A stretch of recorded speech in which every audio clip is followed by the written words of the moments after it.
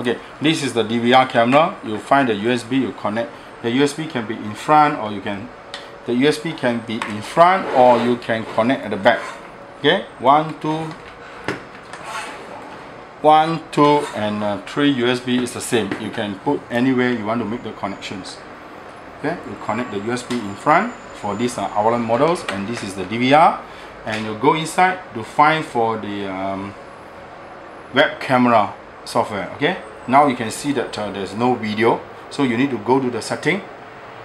Okay, in the setting you need to key in the device. So the device is this slash and DEV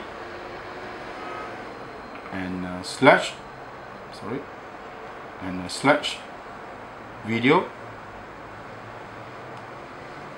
3. Okay, and you press done.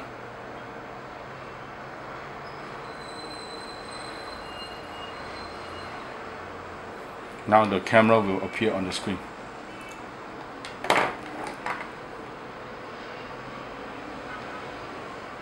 Okay, and you can make the start recording.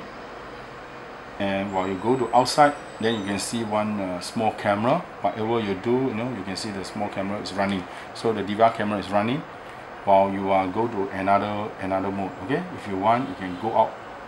You can go out the icon. You can go out the icon again. So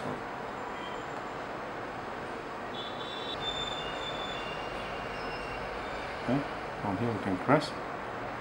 So it's still now to stop, and you can play the file. Temporary video, so you can play back. So whatever he will record, he will play back. If you don't want, you just delete it.